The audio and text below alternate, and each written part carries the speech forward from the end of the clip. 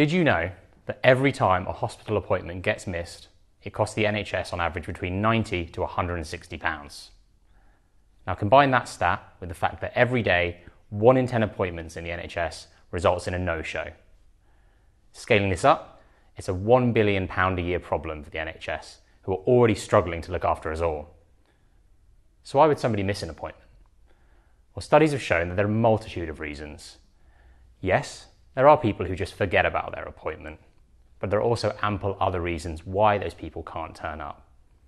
These vary from transportation issues, employer obligations, through to apprehensions about wait times when they get there, and even the weather. The reality is there isn't a blanket catch-all solution to this. It's a complex challenge with a lot of complex interdependent variables. But that is what makes it such a great candidate for artificial intelligence. As humans, we take in information and data to recognize and identify patterns in the world around us. We use our brains to process this data and solve problems. However, as the data required grows and problems get more complex, we're limited by the cognitive processing capacity of our single human brain. AI works in the same way, taking in large swathes of data and recognizing or identifying patterns within it. However, AI isn't limited to a single brain. We're using computers which have been growing in processing power year on year. If we can teach a computer to think like a human, we can scale up its processing power and solve enormous problems, recognize hidden patterns, and find solutions that we couldn't do before. So how can AI help more of us to attend our appointments? Today, we give clinicians and hospitals information or data about our symptoms so that they can help us get better. In the same way, we need to give them information or data so that they can understand the reasons why it's hard for us to make the appointments that we've been given. So let's contextualize this with an example. Let's say that we know Monday mornings in a hospital have a particularly high rate of missed appointments. Is this down to one factor? Of course not. For example, you may be on a 0 hours contract, meaning that your income isn't guaranteed. 2 hours out of your time to visit the hospital means missing out on 2 hours of your pay. So you end up weighing up the financial risks versus your health risk.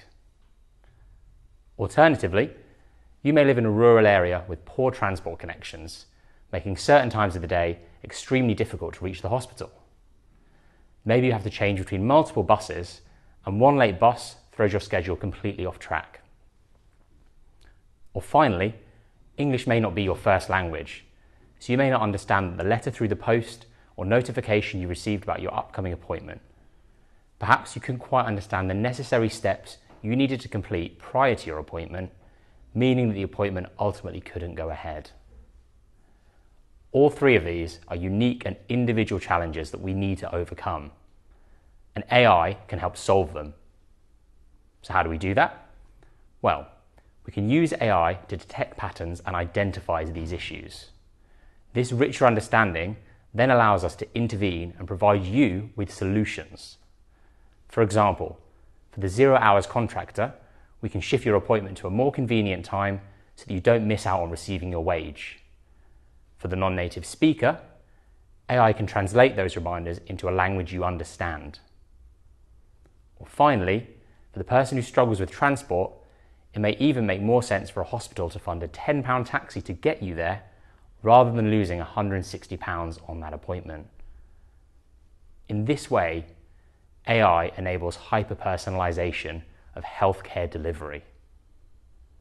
And hyper-personalisation of healthcare is the key to bridging health inequalities in the NHS.